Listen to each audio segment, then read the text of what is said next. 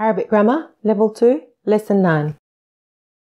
الحمد لله رب العالمين والصلاة والسلام على خاتم الأنبياء والمرسلين نبينا محمد وعلى آله وأصحابه والتابعين لهم بإحسان إلى يوم الدين.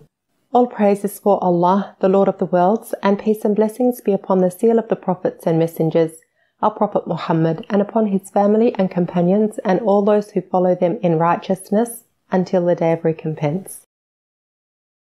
Inshallah, in this lesson we will introduce نفي الفعل المضارع, negation of the present tense verb, and مطابقة الفعل مع الفاعل, verb-subject correspondence.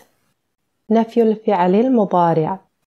The simple present tense verb is changed into the negative by adding لا before the present tense verb.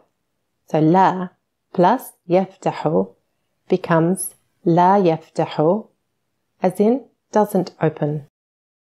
For example, from the positive form, يذهب أحمد إلى العمل, Ahmed goes to work, we can change it into the negative by adding لا, as in لا يذهب أحمد إلى العمل في يوم الجمعة. Ahmed doesn't go to work on Fridays. Here are two examples from the Quran. أم تقولون على الله ما لا تعلمون?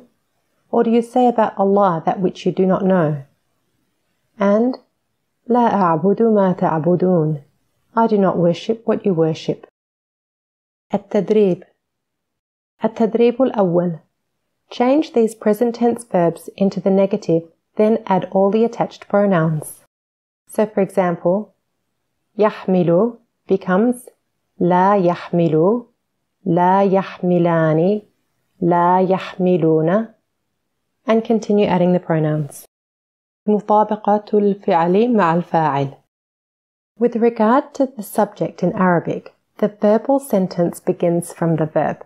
Therefore, if the subject is mentioned after the verb, there will be no pronoun attached to the verb. For example, ذهب محمد وخالد إلى المدرسة. However, if the subject is mentioned before the verb, then the verbal sentence is missing the subject and a pronoun must be used. So it becomes محمد وخالد ذهبا إلى المدرسة. Here are some examples from the Quran. 1. The subject is before the verb, so the pronoun is required. So focus on the word nas as the subject of the verb يدخل. ورأيت الناس يدخلون في دين الله أفواجا. And you see the people entering into the religion of Allah in multitudes. So because الناس was before the verb يدخل, the pronoun was attached.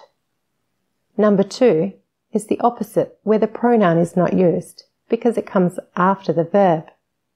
So the verb يصدر is before the subject and nas, so the pronoun is not used. يومئذ يصدر الناس أشتاتا ليروا أعمالهم. That day the people will depart, separated, to be shown their deeds. An example of this with the negative present tense verb is لا يغش زيد وبكر. And again, if the subject comes before the verb, then the pronoun is added to the verb. زيد وبكر لا يغشان. Here are some examples from the Quran. The negative where the subject is before the verb, so the pronoun is used.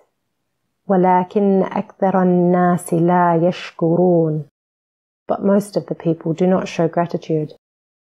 And the opposite, where the subject is after the verb, so the pronoun is not used.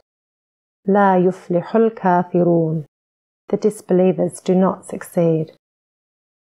However, although the verb does not have a pronoun attached when the subject comes after the verb will correspond with respect to gender. For example, تعرف سالمة وفاطمة ومريم المعلمة. Here, the singular feminine form of the verb corresponds to the female subjects. Otherwise it would be سالمة وفاطمة ومريم يعرفن المعلمة. Here in this second sentence, the verb has the attached pronoun. Here is an example from the Quran with female correspondence in the singular form.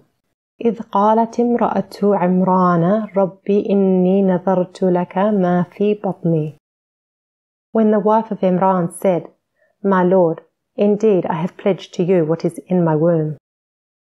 And in the case where the subject consists of both masculine and feminine, then the masculine form is used as default, as in فتح الولد والبنت الهدية. The example of this in the Quran, where the subject is of mixed gender, is in the verse referring to Yusuf, peace be upon him, and the minister's wife.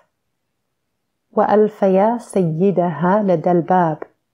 And they found her husband at the door. So the verb أَلْفَيَا is in the masculine form. التدريب. التدريب الثاني. Read and translate the following. التدريب الثالث. Read the following. التدريب الرابع. Continue reading the following. المفردات. المفردات الأولى. المفردات الثانية. Alhamdulillah, in this lesson we discussed negative present simple verbs and verb-subject correspondence. In the next lesson we will look at the relative pronoun, al-ism al-mawsul, inshaAllah.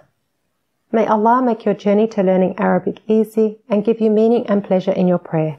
Ameen.